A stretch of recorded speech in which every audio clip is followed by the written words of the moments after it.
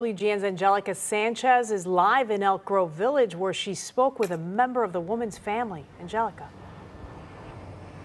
That's right, guys. I spoke with a man who says he is the victim's son. You can see a growing memorial over my shoulder for the woman that was killed in this crash. Detectives now say that the other vehicle involved in this crash ran a red light.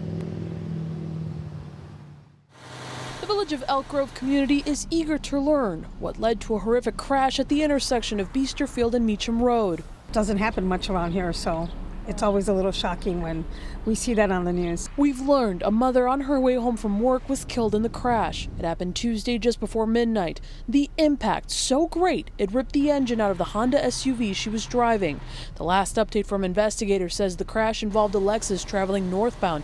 It was occupied by one adult and 3 juveniles. They say the Lexus disobeyed a red traffic signal at the intersection. The roadway was blocked throughout the night and was reopened Wednesday morning. I saw the hearts and the balloons and everything.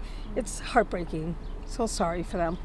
A memorial has gone up in memory of the mother killed. Her son telling us off camera loved ones are still waiting to learn more information from police. For now, we know the occupants of the Lexus were taken to local hospitals for non-life-threatening injuries. Police say they were treated and released. I guess I would want to know what happened, just because you really don't get that here much. So it'd be kind of nice to know, at least for closure, at least for the family, what happened.